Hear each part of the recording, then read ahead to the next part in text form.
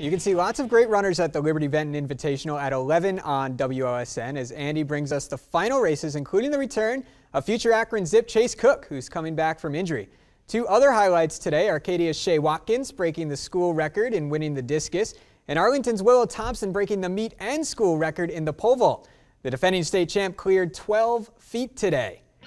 By now you know it was a windy day out there in Hancock County today. We're going to start things off with the boys' 300 hurdles. Lipsick's Terrell Muriel wins with a 41.85 ticks, edging LB's Bobby Snook and Arcadia's Clint Record.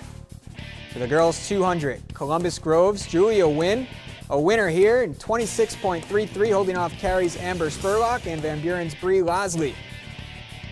Girls 3200, state qualifier Arden McMath wins in 12 minutes 14 seconds. She also won the mile to win the most outstanding female at the meet. Eagles Megan Bartell second, PG's Olivia Velasquez third. Great finish in the boys 2-mile. Bulldogs teammates Groves Lee Altenberger and Colton Grotehouse. In 10:32, LB's Ty Gleason the bronze. Girls 4x4 goes to Van Buren as Lasley anchors a win in 4:24.99. Groves second, and there's PG in third.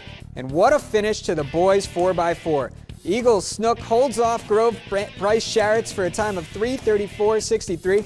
That win by the Eagles puts them in a tie for the team title with Grove. As for the girls' results, LB wins their 9th straight title, and on the boys' side, Grove and LB leapfrog Ostillo to share the crown, 11 in a row for the Eagles. Wow,